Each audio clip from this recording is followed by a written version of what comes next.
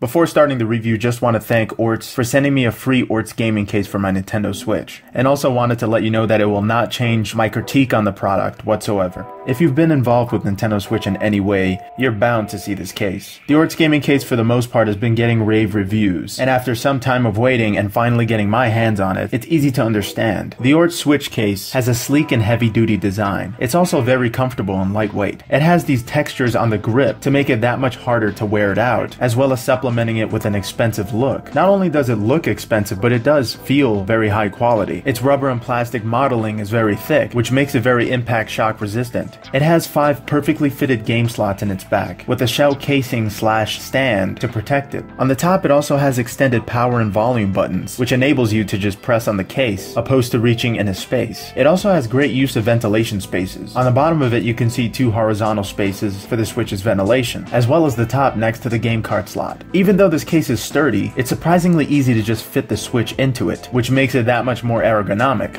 So with all of these positives and features that the case has, there are some things that can be improved. Like for starters, the stand. Since the stand is also a shell cover for the games, it needs to be easy to open, as well as close, and in this case it is. But since it's a stand, having an entire Nintendo Switch lean on it, opposed to the Switch's stand, any surface that isn't a rug, or that has some kind of friction, will cause the stand to slide down. It doesn't fall completely flat, but it does slide to an angle that's harder to see. An easy fix for this, and there is space for this addition, would be to add a small rubber nub on either angle of that stand or shell casing, or in the center of it, so it won't slide out if you're on a surface that doesn't have friction to it. Another feature that could be improved, even though the games do fit well into the game slots, they are kind of difficult to take out, and I can imagine it being somewhat of an issue if I'm in public and I'm trying to fit my nail into one of the game slots, but drop the game on accident on a bus or any platform that's moving. So it is slightly difficult to take out the games, but it's surprisingly easy to put them in. The same could be said about the Nintendo Switch itself fitting into its case. Even though the Switch is very easy to put into the case and is well supported, it's a little too supported to the point that you need to stretch and bend the case with enough force just to get your Switch out. And it does give me a little bit of anxiety because the Joy-Cons aren't officially attached to the Switch, so I can imagine myself, if I don't take out the Switch efficiently enough, to maybe loosen one of the Joy-Cons a little bit on accident. But it comes with the heavy-duty design of the case itself, so that's something you can't really change. It will be a little difficult to take the Switch out of its case, but once the Switch is in, it'll be very secure and you most likely won't want to take it out anyway. Another thing that a lot of heavy-duty Nintendo Switch cases have a problem with is the game cartridge slot. I had the same problem before with the battery pack that I have attached to my Switch. It's no problem because the battery pack is easier to remove by just pressing 2 buttons. But for the Ortz gaming case, if you are thinking about switching out your games, it's going to be slightly more difficult since there is some blockage, causing the game slot cover to almost completely cover the game cartridge. So you need to kind of push the game slot cover to the side just to get your cartridge out. And just like with other bigger cases, the game slot cover will start to retract and push on the cartridge itself. So it is slightly harder to get games out and vice versa. If there was a slight less layer to that part of the case, then the game slot cover would have more breathing room. But that's a common problem that big cases have with the Nintendo Switch.